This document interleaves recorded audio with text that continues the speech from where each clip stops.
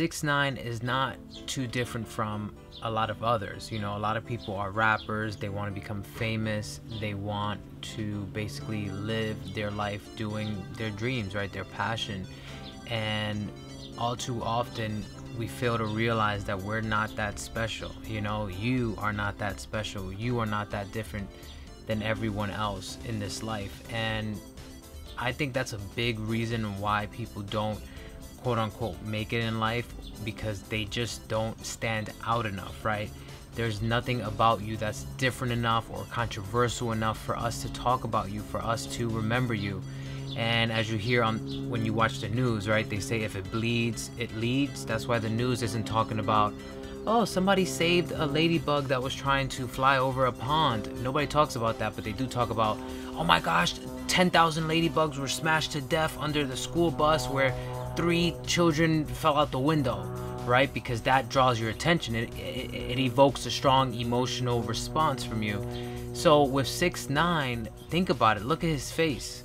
He has the jigsaw, you know, that guy from Saw on his face. He has 6ix9ine on it. He has 6ix9ine, I don't know, over 69 times on his body.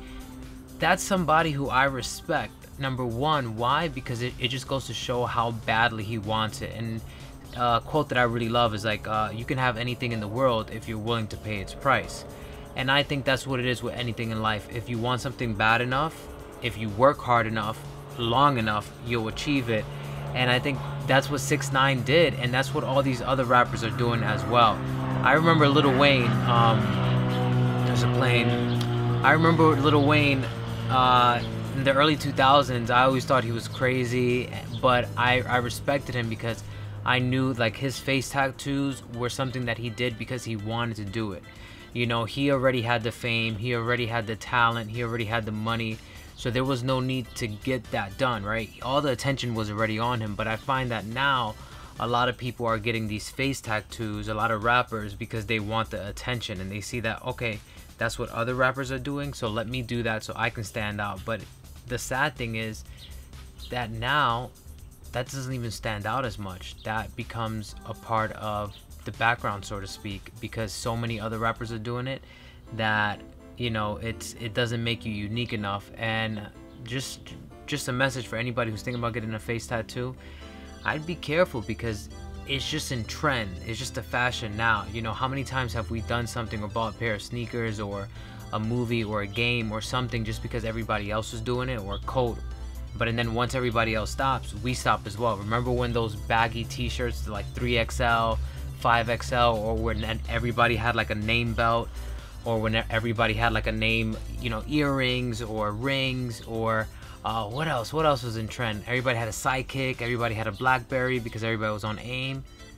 But now where is that? You know what I mean? So when you're thinking about doing something that extreme, you have to be all or nothing. And with 6ix9ine, I think he's a great example of somebody who said, you know what, I want this, I want to stand out. Look at his hair. He has colorful, bright hair. All that is marketing, all that is branding. And this is just a message that if you want to succeed in this day and age, and I know I sound like an old fart right here, this day and age, but seriously, competition is so thick.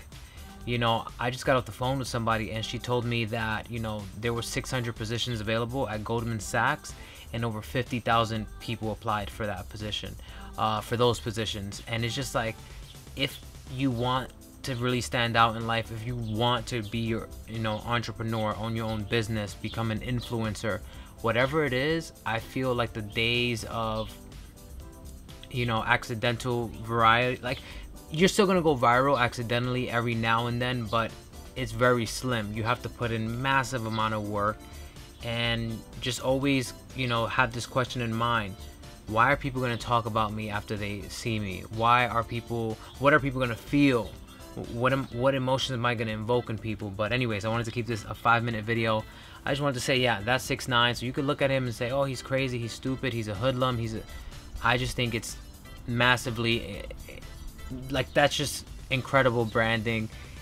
But there are a lot of people who do get face tattoos who do have mental issues, or who feel insecure, or who feel that they're not being noticed, you know, that they want more attention. But who doesn't, right? Especially when you're in this world where people praise